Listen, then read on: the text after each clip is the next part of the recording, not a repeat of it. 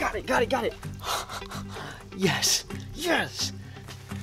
Hello explorers, this is Benzino of the Wild Report, and today we are climbing one of the tallest mountains in this part of Japan because there's a pond at the top I found on the map that I think might have some absolutely incredible mountain-dwelling amphibians. Let's head to the top and see what we can find.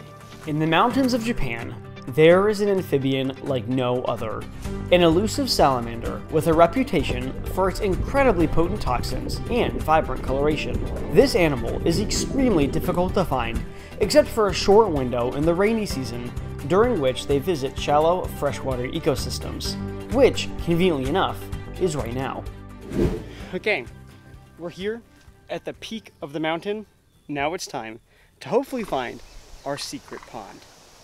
In this tree right here is what looks like basically a big ball of mucus.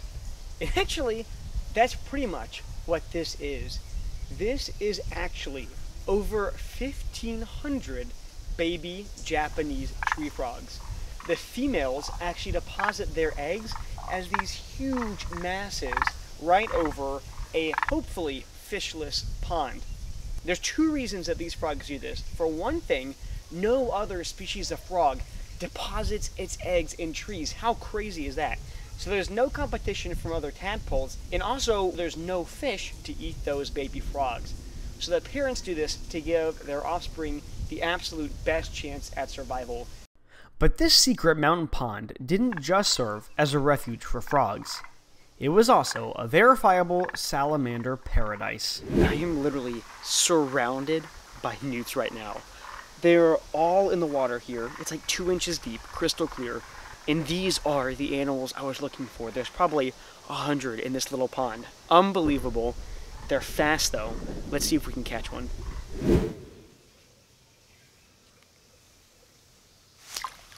Got it. Yes. Okay, let me bring it somewhere to film. Oh my gosh. No way. Okay, in my hand is one of the most amazing amphibians on planet Earth. This is the Japanese fire-bellied newt. And there are so many things that make this species so incredible. For one thing, they are endemic to Japan. That means you cannot find these anywhere else on planet Earth. This is it. And not only do they only exist here, these newts have some characteristics that are not found on any of our other salamander species. For one thing, they are called the fire-bellied newt, and check this out. Look at that incredible coloration on the belly. Now that is called aposematic coloration. It's when an animal has this really bright, kind of gaudy color palette. And these really extreme, usually very bright colors can be alarming for potential predators. And in the case of our fire-bellied newts, they are incredibly poisonous. They are loaded with what is called toxins, which they actually manufacture inside their bodies, but the original source of these toxins is in the insects that they're eating. Now, newts are interesting as far as salamanders go, because their life cycle is kind of flip-flopped from what you would expect of a typical amphibian. Well, all amphibians start their lives in the water, and newts are no exception. They start as aquatic eggs, then they hatch into fully aquatic gill larvae, and then something crazy happens.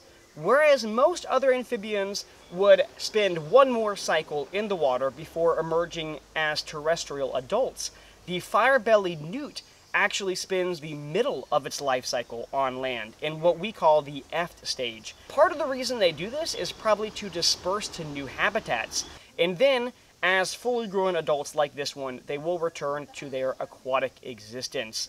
Now, unfortunately, these salamanders, like so many of our other amphibians, are not doing so well in terms of wild populations. They are currently listed as, I believe, a vulnerable species, mostly due to habitat destruction and water quality decline, because these newts require these very shallow, clean, ephemeral wetlands in order to successfully reproduce. And the reason they need these areas is because there's not fish here. So the eggs and the larval stage of these salamanders do not get predated upon, at least by fish. It also doesn't help that they're literally only found in one place in the world, which is a giant island. But these really are amazing organisms. I think some of the coolest amphibians on the planet.